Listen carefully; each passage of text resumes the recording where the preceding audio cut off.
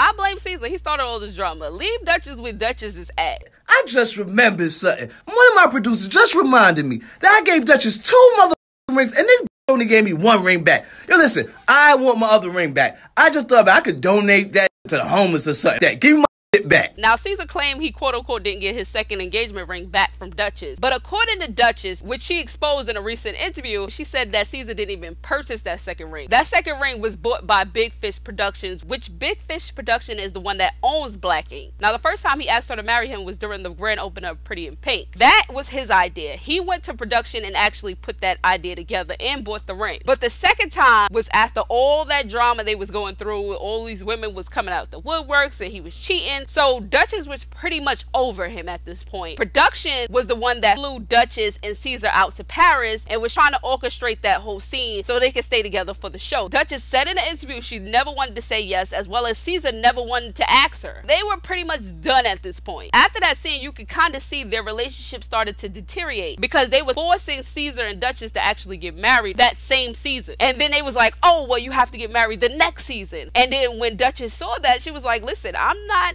getting married because y'all want me to get married. I want to get married because I want to get married. Being that she failed to comply with the show, they kind of was making her out to seem like the villain on the show. Fast forward to today, Ceaser quote-unquote revealed that he's going to open up a shop in Charlotte. Pretty in Pink is located in Charlotte, and I think Ceaser is just doing this to like troll Dutchess in a way. Teddy is Caesar's cousin, and he wrote, knock knock, I'm at your neighbor's house, straight cash, I bought your neighbor out. You should come to the housewarming and come see what your neighbor's about. Now all of a sudden Teddy's a rapper. Okay, I tried to rap it the best way I can. But Ceaser did comment also. He said she must have forgotten who is the boss. Not only did Dutchess respond to this caption, but Dutchess' mom spoke out as well. Sweetheart, we don't care about Black Ink coming to Charlotte. We don't give Dutchess' dad is waiting on Cease to come to Charlotte. Please come. Please come to Charlotte, sweetie. Like, we're good in here. We will bake you a cake and bring it to you. Like the good Southern women that we are.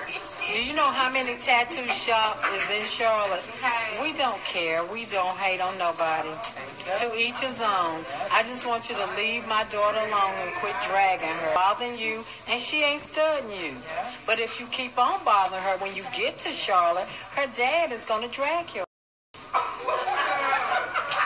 Meanwhile, we're in here booked and busy. What are you doing, sis? What you doing? Because we in here making money. What you doing? We are unbothered, honey. I'm